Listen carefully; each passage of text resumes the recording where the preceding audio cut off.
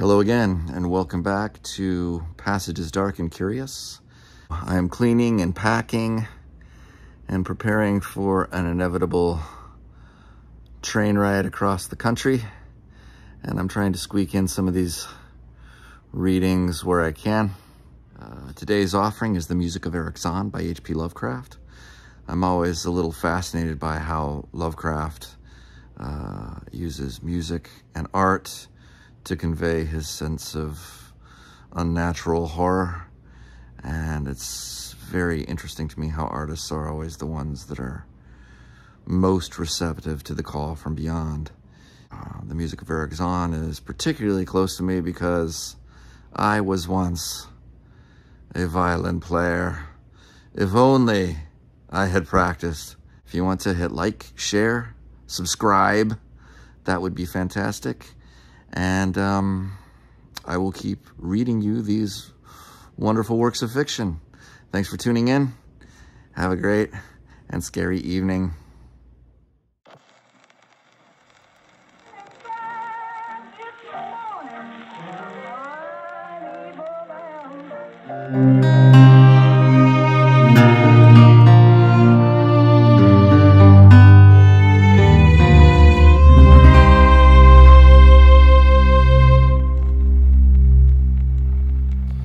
The Music of Erich Zann by H.P. Lovecraft.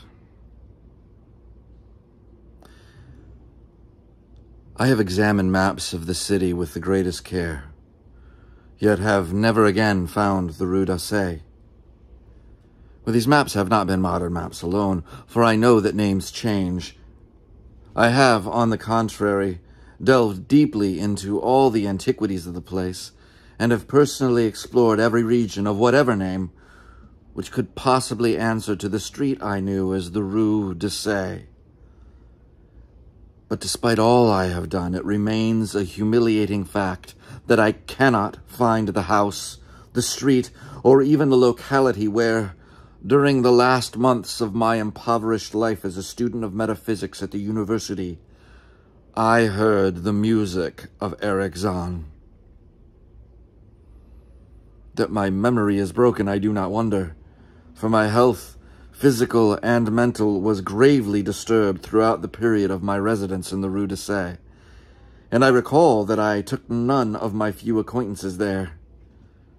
But that I cannot find the place again is both singular and perplexing, for it was within a half-hour's walk of the university and was distinguished by peculiarities which could hardly be forgotten by anyone who had been there. I have never met a person who has seen the Rue d'Auseil.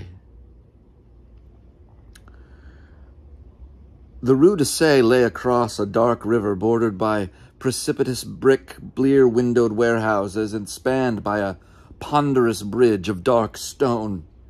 It was always shadowy along that river, as if the smoke of neighboring factories shut out the sun perpetually. The river was also odorous with evil stenches which I have never smelled elsewhere, and which may someday help me to find it, since I should recognize them at once. Beyond the bridge were narrow cobbled streets with rails, and then came the ascent, at first gradual but incredibly steep as the Rue d'Auseil was reached. I have never seen another street as narrow and steep as the Rue d'Auseil. It was almost a cliff, closed to all vehicles, consisting in several places of flights of steps, and ending at the top in a lofty ivied wall. Its paving was irregular, sometimes stone slabs, sometimes cobblestones, and sometimes bare earth with struggling greenish-gray vegetation. The houses were tall, peak-roofed, incredibly old, and crazily leaning backward, forward, and sideways. Occasionally, an opposite pair, both leaning forward, almost met across the street like an arch, and certainly they kept most of the light from the ground below. There were a few overhead bridges from house to house across the street. The inhabitants of that street impressed me peculiarly. At first I thought it was because they were all silent and reticent, but later decided it was because they were all very old. I do not know how I came to live on such a street, but I was not myself when I moved there. I had been living in many poor places, always evicted for want of money, until at last I came upon that tottering house in the Rue de Sey, kept by the paralytic Blandeau. It was the third house from the top of the street, and by far the tallest of them all.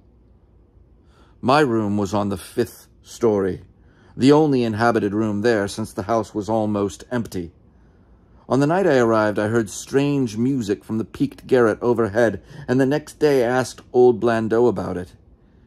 He told me it was an old German viol player, a strange, dumb man who signed his name as Erich Zann, and who played evenings in a cheap theater orchestra, adding that Zann's desire to play in the night after his return from the theater was the reason he had chosen this lofty and isolated garret room, whose single gable window was the only point on the street from which one could look over the terminating wall at the declivity and panorama beyond.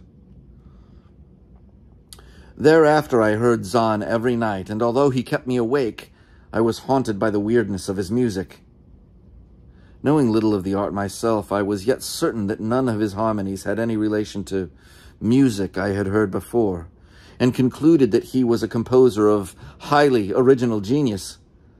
The longer I listened, the more I was fascinated, until after a week I resolved to make the old man's acquaintance. One night, as he was returning from his work, I intercepted Zann in the hallway and told him that I would like to know him and be with him when he played. He was a small, lean, bent person with shabby clothes, blue eyes, grotesque satyr-like face, and nearly bald head, and at my first words seemed both angered and frightened. My obvious friendliness, however, finally melted him, and he grudgingly motioned me to follow him up the dark, creaking, and rickety attic stairs. His room, one of only 2 in the steeply pitched garret, was on the west side toward the high wall that formed the upper end of the street. Its size was very great, and seemed the greater because of extraordinary bareness and neglect. Of furniture there was only a narrow iron bedstead, a dingy washstand, a small table, a large bookcase, an iron music rack, and 3 old-fashioned chairs. Sheets of music were piled in disorder about the floor. The walls were of bare boards and had probably never known plaster, whilst the abundance of dust and cobwebs made the place seem more deserted than inhabited. Evidently, Erich Zann's world of beauty lay in some far cosmos of the imagination. Motioning me to sit down, the dumb man closed the door, turned the large wooden bolt, and lighted a candle to augment the one he had brought with him. He now removed his viol from its moth-eaten covering, and taking it, seated himself in the least uncomfortable of the chairs. He did not employ the music rack, but offering no choice and playing from memory, enchanted me for over an hour with strains I had never heard before, strains which must have been of his own devising. To describe their exact nature is impossible, for one unversed in music. They were a kind of fugue with recurrent passages of the most captivating quality, but to me were notable for the absence of any of the weird notes I had overheard from my room below on other occasions. Those haunting notes I had remembered, and had often hummed and whistled inaccurately to myself. So when the player at length laid down his bow, I asked him if he would render some of them. As I began my request, the wrinkled, satyr-like face lost the bored placidity it had possessed during the playing, and seemed to show the same curious mixture of anger and fright which I had noticed when I first accosted the old man. For a moment I was inclined to use persuasion, regarding rather lightly the whims of senility, and even tried to awaken my host's weirder mood by whistling a few of the strains to which I had listened the night before. But I did not pursue this course for more than a moment, for when the dumb musician recognized the whistled air, his face grew suddenly distorted with an expression wholly beyond analysis, and his long, cold, bony right hand reached out to stop my mouth and silence the crude imitation. As he did this, he further demonstrated his eccentricity by casting a startled glance toward the lone curtained window, as if fearful of some intruder, a glance doubly absurd since the garret stood high and inaccessible above all the adjacent roofs, this window being the only point on the steep street, as the concierge had told me, from which one could see over the wall at the summit. The old man's glance brought Blando's remark to my mind, and with a certain capriciousness, I felt the wish to look out over the wide and dizzying panorama of moonlit roofs and city lights beyond the hilltop, which of all the dwellers in the Rue de Sey, only this crabbed musician could see. I moved forward toward the window and would have drawn aside the nondescript curtains when, with a frightened rage even greater than before, the dumb lodger was upon me again, this time motioning with his head toward the door as he nervously strove to drag me thither with both hands. Now, thoroughly disgusted with my host, I ordered him to release me and told him I would go at once. His clutch relaxed, and as he saw my disgust and offense, his own anger seemed to subside. He tightened his relaxing grip, but this time in a friendly manner, forcing me into a chair, then with an appearance of wistfulness crossing to the littered table, where he wrote many words with a pencil in the labored French of a foreigner. The note which he finally handed me was an appeal for tolerance and forgiveness. Zann said that he was old, lonely, and afflicted with strange fears and nervous disorders connected with his music and with other things. He had enjoyed my listening to his music and wished I would come again and not mind his eccentricities. But he could not play to another his weird harmonies and could not bear hearing them from another, nor could he bear having anything in his room touched by another. He had not known until our hallway conversation that I could overhear his playing in my room, and now asked me if I would arrange with Blondeau to take a lower room where I could not hear him in the night. He would, he wrote, defray the difference in rent. As I sat deciphering the execrable French, I felt more lenient toward the old man. He was a victim of physical and nervous suffering, as was I, and my metaphysical studies had taught me kindness. In the silence there came a slight sound from the window. The shutter must have rattled in the night wind, and for some reason I startled almost as violently as did Erich Zann. So when I had finished reading, I shook my host by the hand and departed as a friend. The next day, Blondeau gave me a more expensive room on the 3rd floor between the apartments of an aged moneylender and the room of a respectable upholsterer.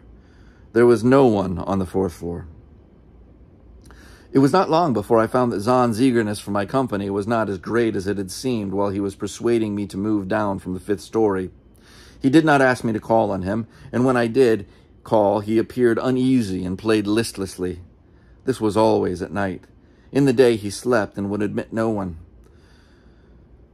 My liking for him did not grow, though the attic room and the weird music seemed to hold an odd fascination for me. I had a curious desire to look out of that window, over the wall and down the unseen slope at the glittering roofs and spires which must lie outspread there. Once I went up to the garret during theater hours when Zann was away, but the door was locked.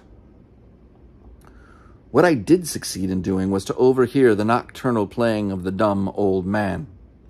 At first I would tiptoe up to my old 5th floor. Then I grew bold enough to climb the last creaking staircase to the peaked garret.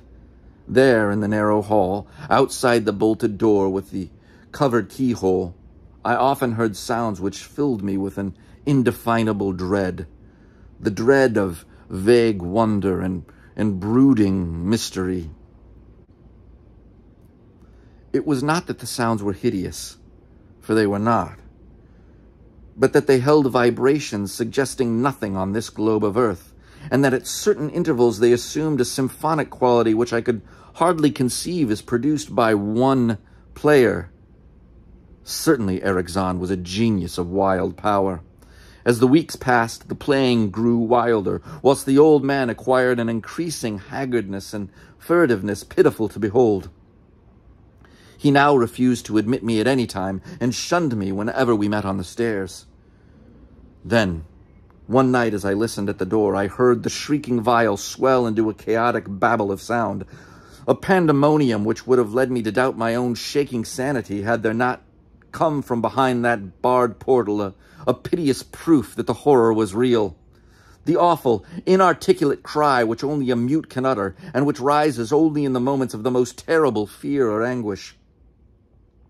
I knocked repeatedly at the door, but received no response.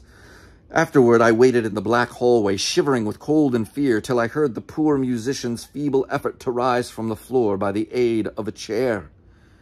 Believing him just conscious after a fainting fit, I renewed my rapping, at the same time calling out my name reassuringly.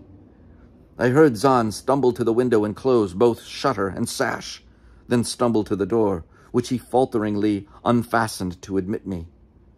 This time his delight at having me present was real, for his distorted face gleamed with relief while he clutched at my coat as a child clutches at his mother's skirts. Shaking pathetically, the old man forced me into a chair whilst he sank into another beside which his viol and bow lay carelessly on the floor. He sat for some time inactive, nodding oddly, but having a paradoxical suggestion of intense and frightened listening. Subsequently, he seemed to be satisfied, and crossing to a chair by the table, wrote a brief note, handed it to me, and returned to the table, where he began to write rapidly and incessantly. The note implored me in the name of mercy, and for the sake of my own curiosity, to wait where I was while he prepared a full account in German of all the marvels and terrors which beset him. I waited, and the dumb man's pencil flew.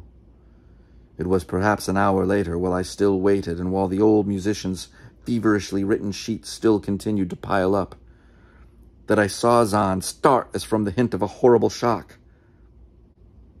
Unmistakably, he was looking at the curtained window and listening, shudderingly. Then I half fancied I heard a sound myself, though it was not a horrible sound, but rather an exquisitely low and infinitely distant musical note, suggesting a player in one of the neighboring houses, or in some abode beyond the lofty wall over which I had never been able to look.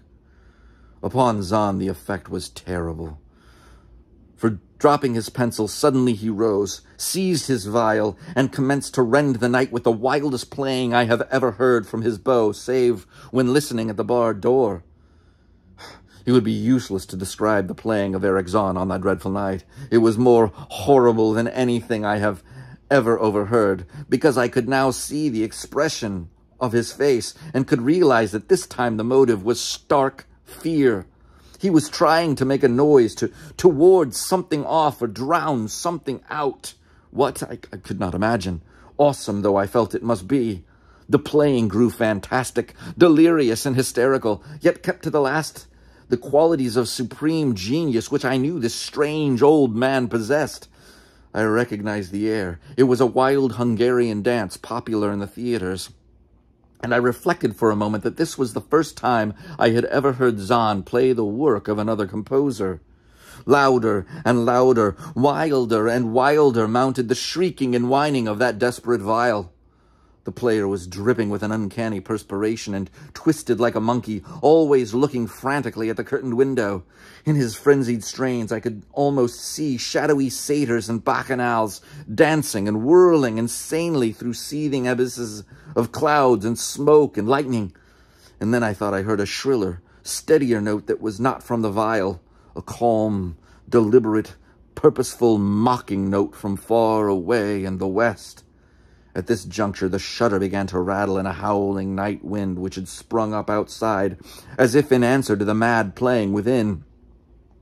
Zann's screaming viol now outdid itself, emitting sounds I had never thought a viol could emit. The shutter rattled more loudly, unfastened, and commenced slamming against the window. Then the glass broke shiveringly under the persistent impacts, and the chill wind rushed in, making the candles sputter and rustling the sheets of paper on the table where Zann had begun to write out his horrible secret. I looked at Zann and saw that he was past conscious observation.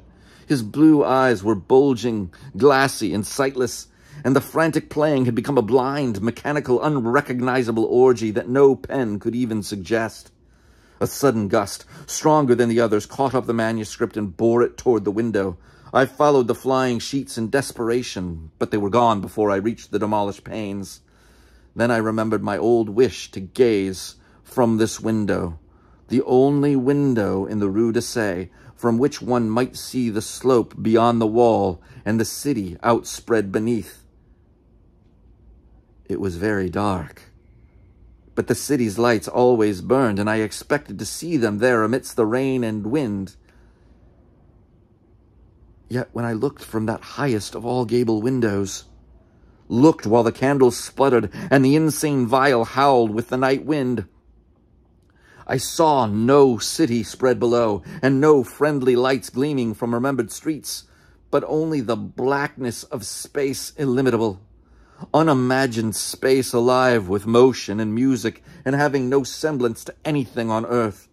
And as I stood there, looking in terror, the wind blew out both the candles in that ancient peaked garret, leaving me in savage and impenetrable darkness with chaos and pandemonium before me, and the demon madness of that night-baying viol behind me. I staggered back in the chair, without the means of striking a light, crashing against the table, overturning a chair, and finally groping my way to the place where the blackness screamed with shocking music. To save myself and Erich Zann, I could at least try, whatever the powers opposed to me. Once I thought some chill thing brushed me, and I screamed, but my scream could not be heard above that hideous viol. Suddenly, out of the blackness, the madly sawing bow struck me, and I knew I was close to the player. I felt ahead, touched the back of Zann's chair, and then found and shook his shoulder in an effort to bring him to his senses. He did not respond, and still the viol shrieked on without slackening. I moved my hand to his head, whose mechanical nodding I was able to stop, and shouted in his ear that we must both flee from the unknown things of the night. But he neither answered me, nor abated the frenzy of his unutterable music, while all through the garret strange currents of wind seemed to dance in the darkness and babble.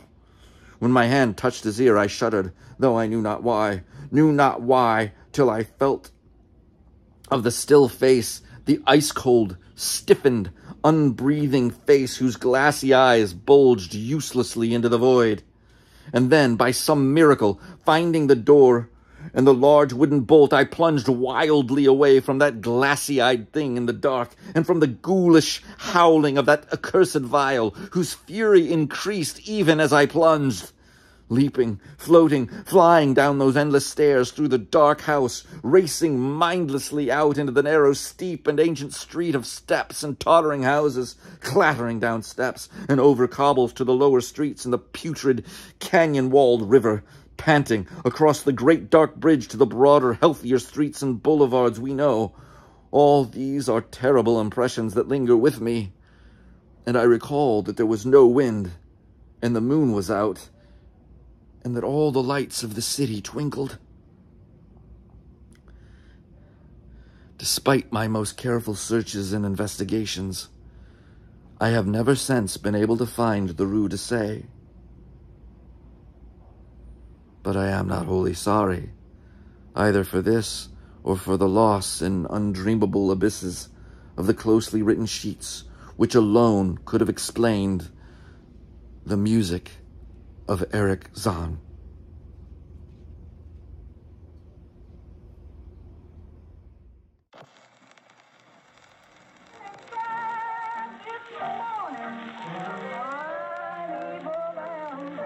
Thank you.